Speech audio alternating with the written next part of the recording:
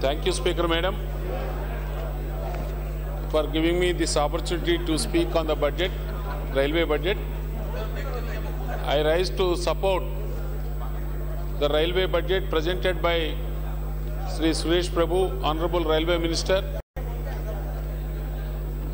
Madam, Yes. this railway budget बिना आवाज please silent.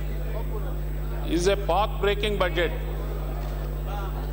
Normally, when the budget comes, people look at the budget of the figures of income and expenditure. But this budget not only contains the figures of income and the expenditure, this budget provides a vision how the railways are going to be developed in future. Keeping in view of the use of the Honorable Prime Minister Narendra Modi ji, Railway Minister has prepared a visionary railway budget. When the budget is presented in the House by the Honorable Railway Minister, many honorable members are looking at the speech.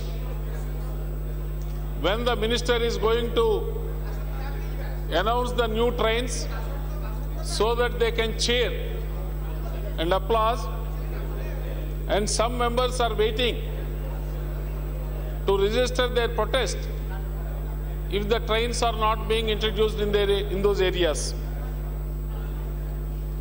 Honorable Railway Minister has not given the chance to either of them, either to cheer or either to protest.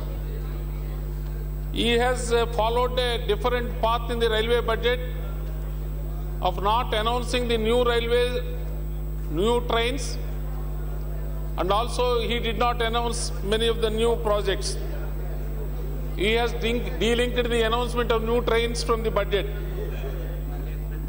and he has given the preference to complete the ongoing projects which are not completed for so many years, and also the existing projects to complete in a time frame.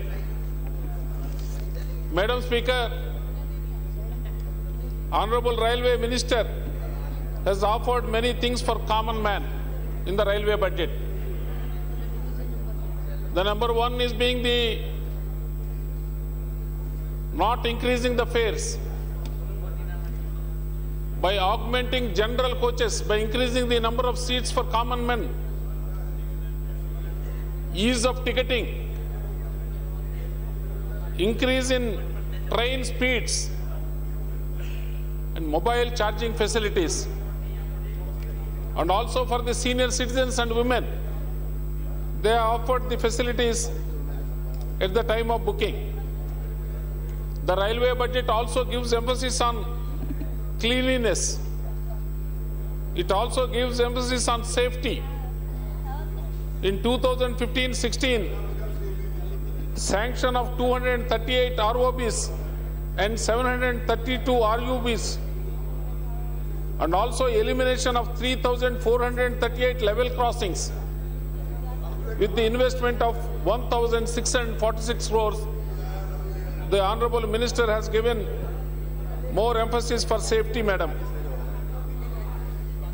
And also, Honorable Minister has taken a new route of developing the infrastructure by attracting the investment under PPP mode. I am very happy to note today the Ministry of Railways and also the Life Insurance Corporation of India have signed an agreement of letter of credit to the extent of 1,50,000 crores to be invested in Indian Railways. I really appreciate the effort of the Railway Ministry to have this relationship between LIC and the railways so that investments can be attracted for railway development. Sir, I come to the issues of the state of Andhra Pradesh. As you are all aware, Andhra Pradesh was divided into two states, sir. When the division took place in the Andhra Pradesh Reorganization Act 2014, it was assured to the people of new railway zone for Andhra Pradesh. Sir, there was an hesitation in Andhra Pradesh for the last 10 years, particularly at Visakhapatnam, demanding the establishment of a new railway zone in Andhra Pradesh with Visakhapatnam as headquarters.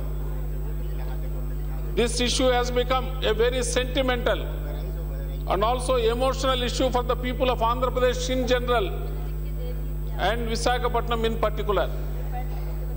Keeping in view of the sentiments of the people of Andhra Pradesh, when the State Reorganization Act bill was passed in Parliament, in Lok Sabha, in that bill an assurance is there that the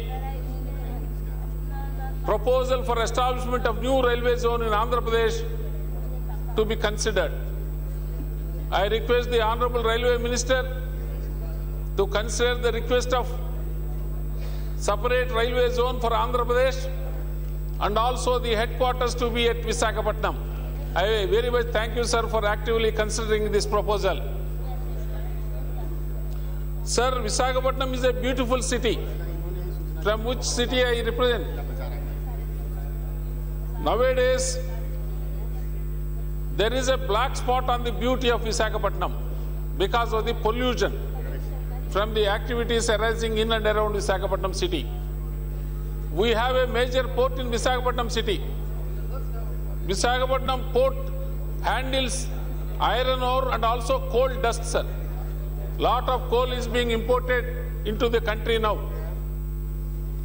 The problem is, sir, the coal imported is unloaded at Visakhapatnam port and being stored in heaps.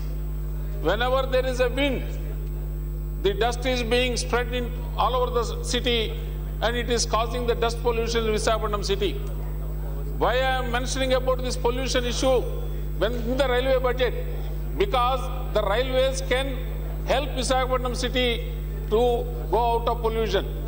If Railway Ministry allots more rakes for evacuation of this dusty cargo from Visakhapatnam Port Trust, I think the Visakhapatnam city will be saved of pollution, sir. I request you to kindly allot more number of rakes to Valte division for evacuation of the dusty cargo. Sir, I have a request for new trains, sir. Visakhapatnam is a tourist hub. We have Araku and Burra caves. There is a need to introduce one new train, tourist train, between Visakhapatnam and Araku with Vistadome coaches, see-through coaches, glass coaches, so that they can enjoy, tourists can enjoy the tunnels and valleys while traveling to Araku, sir. Please conclude. There is also demand for Varanasi, Visakhapatnam to Varanasi. The other request I have, sir, in the last budget there is a new train announced from Vijayawada by name AP Express, originating from Vijayawada. I request the Railway Minister, Honorable Minister, to see that this AP Express runs through Visakhapatnam so that about 5 coastal districts will be covered with that train, sir. I request you to consider the rerouting of this train. I thank Honorable Railway Minister for allotting about 695 crores for Valte division for expansion of diesel locomotive workshop and also electric locomotive workshop, sir. I thank the Honorable Railway Minister for giving these funds.